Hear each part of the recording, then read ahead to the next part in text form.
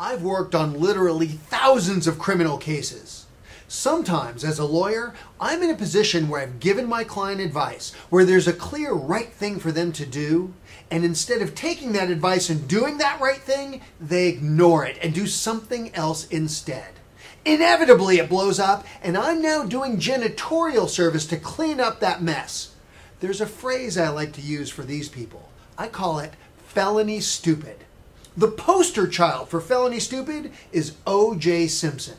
O.J. Simpson, in my view, got away with murder.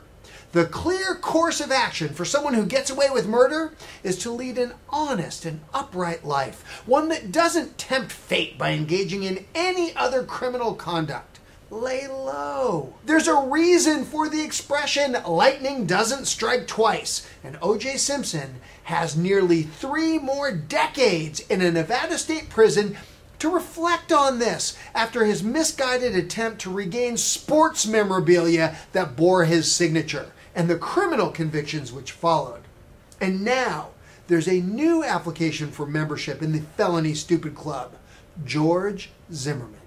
George Zimmerman was acquitted of murder by a Florida jury only weeks ago.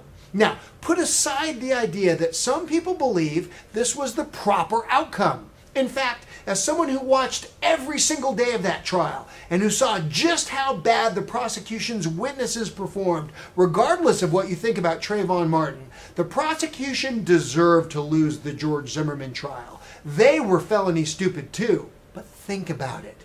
You have just gone through a process that could have resulted in your spending every single day for the rest of your life in a prison cell. 6 jurors decided the government failed to meet its burden of proving guilt beyond a reasonable doubt, and George, they let you off the hook.